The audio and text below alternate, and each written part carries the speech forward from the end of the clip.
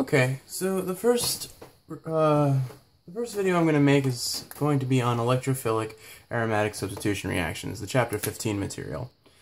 Starting off, I'm just going to go through the couple of reactions you need to know and what they do and what they add. I'll go through the mechanisms in a little bit, at least the ones that are important. For now, all of these reactions are going to react with benzene. All you're doing with these reactions is sticking things onto a benzene, and what you add to the benzene depends on what's over the arrow. So, starting off, we have FeBr2 and FeBr3, and all this does is it adds a bromine to the benzene. And now, there is nothing on this benzene, so it doesn't really matter where that bromine goes yet. We'll talk more about when it matters and where things are supposed to go in a little bit. And keep in mind, Cl2, FeCl3 is the exact same reaction, it's just instead of adding a bromine, you add a chlorine, so you just use what you need based on the question. Another reaction you need to know is, again, starting with benzene, but this time reacting with HNO3 and H2SO4. And what this does is it adds to your benzene an NO2 group.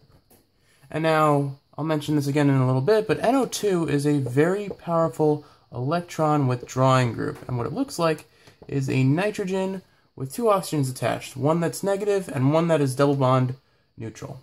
Okay, and so that nitrogen would be attached to the benzene there. Very strong electron withdrawing group.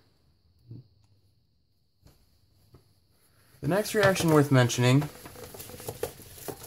are going to be our Friedel-Crafts reactions. These two are going to be really important, and pretty much any synthesis you deal with that involves benzene will probably require you to use one of these. Let's start with the easier of the two, because it doesn't involve any extra rules.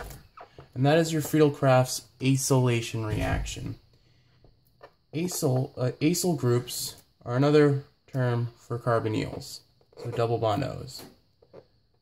Okay, so let's take this for example, and then we'll have AlCl3 under the arrow. Now, what you do is you look at your carbon chain and you see where the carbon that has the double bond O and the Cl is. And basically all you're doing is now on your benzene, you're attaching that carbon here to one of your carbons of the benzene.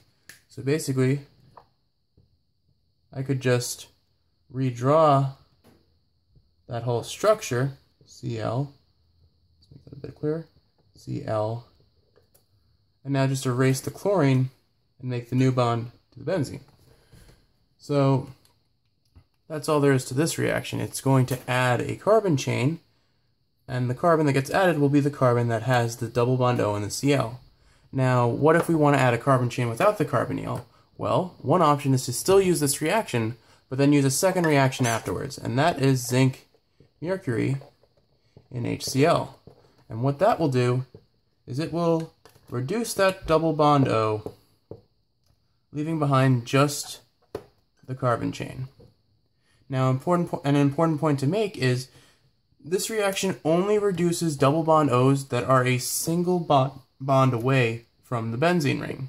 Meaning, if I had had another double bond O over here, the final product would have looked like this. The double bond O that was a single bond away from the benzene got reduced, but this is too far away to be reacted with. And this reaction you don't have to worry about the mechanism of, so I'm not going to draw it out for you. Okay, now let's talk about the more complicated reaction that adds carbons to your benzene. And that is your Friedel-Crafts alkylation reaction. Alkyl meaning alkane.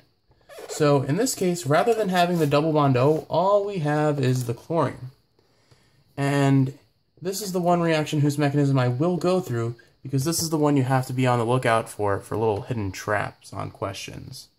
So the first thing you need to know is that this AlCl3, let's draw that out. AlCl, Cl, and then another Cl.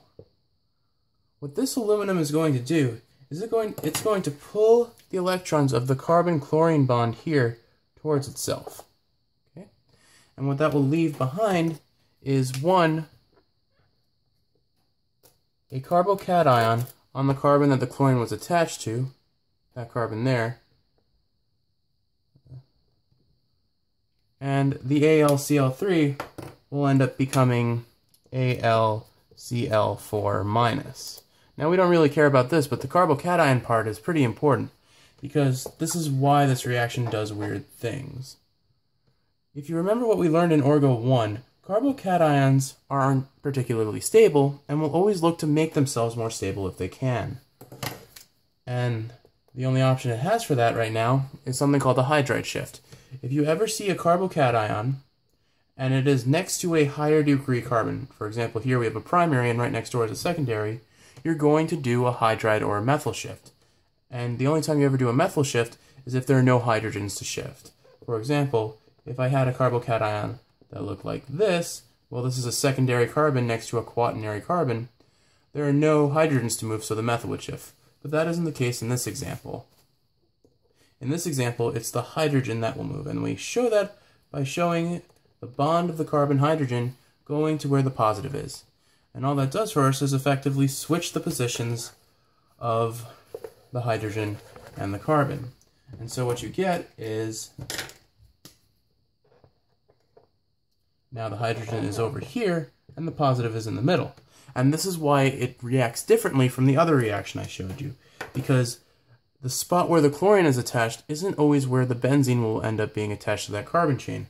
Rather, after the carbocation shifts, that's the carbon that will get added to. So now what happens?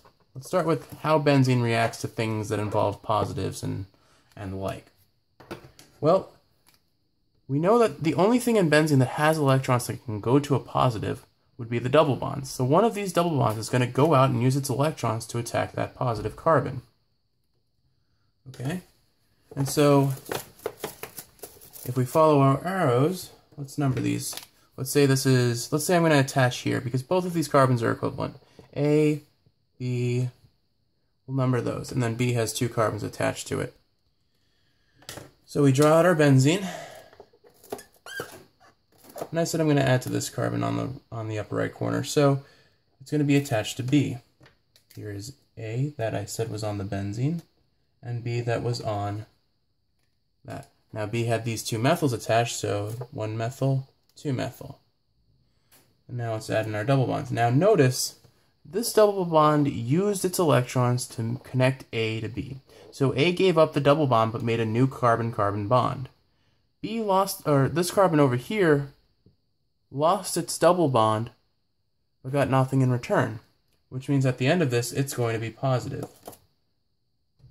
Now, for any electrophilic aromatic substitution reaction you deal with, this is the general mechanism.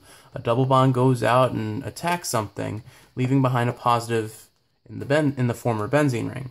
And this is the really important part, because this is going to be a recurring theme throughout the rest of the semester.